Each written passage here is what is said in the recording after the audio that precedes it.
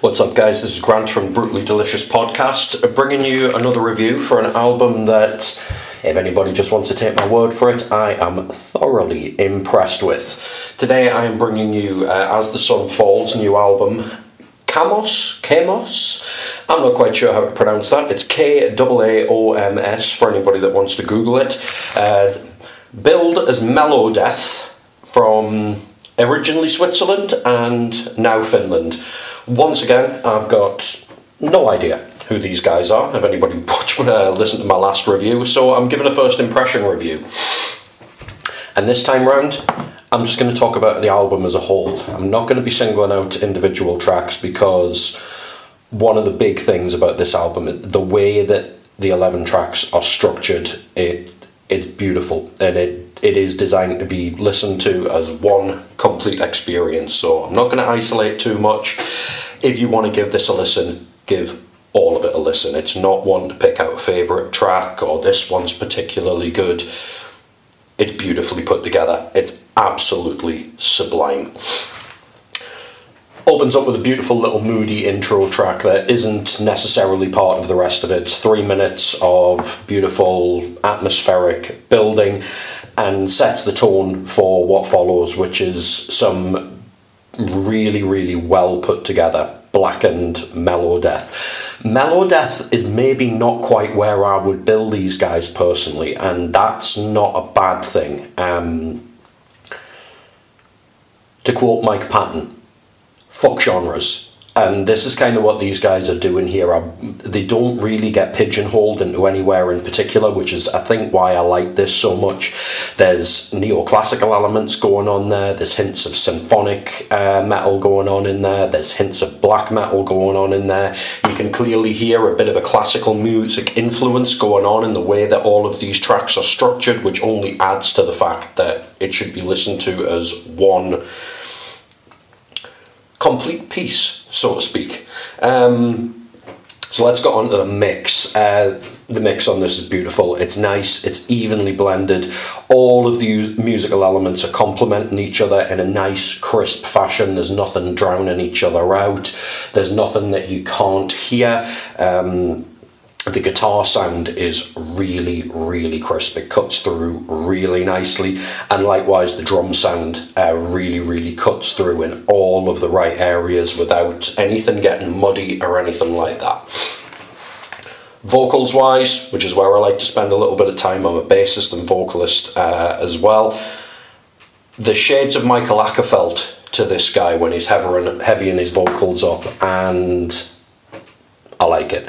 I really, really like it. It's low, it's got a rumble to it, but there's a divine clarity on these vocals that a lot of metal vocalists tend to forget. Metal production, it's always, let's make it distorted, let's make it loud, let's make it as aggressive as it can possibly sound, and often being able to hear what the guy's saying gets lost in that mentality, and these guys have not gone with that mentality. They've gone for crisp, clean sound.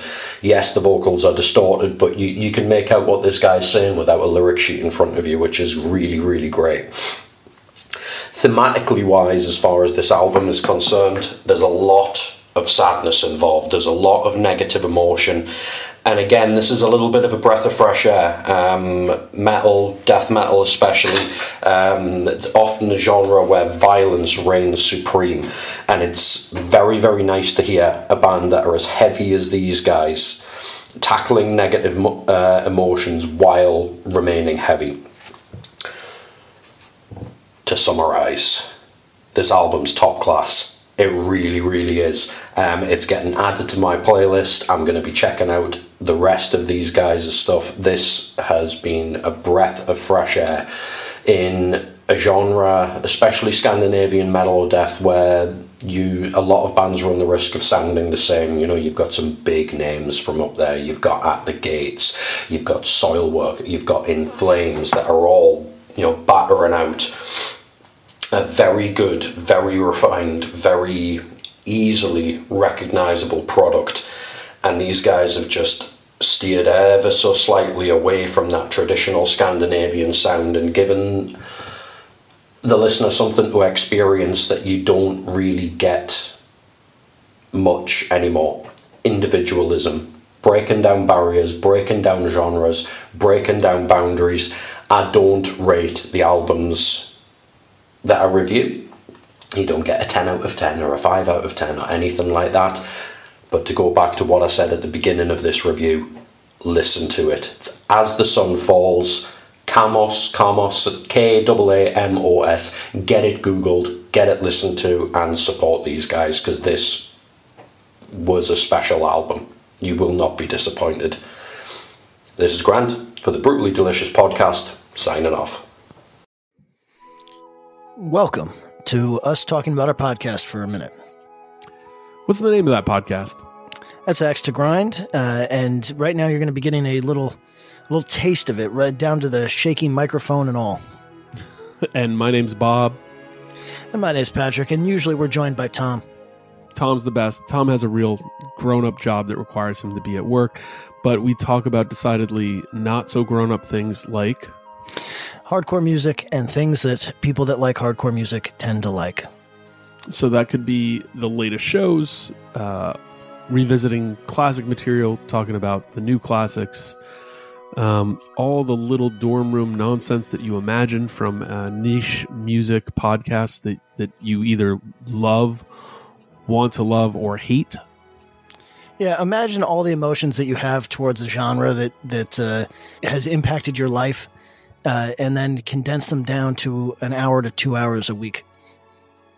So triangulate your speakers, think about jumping off the bed, singing along, dancing like an idiot, and listen to Axe to Grind podcast.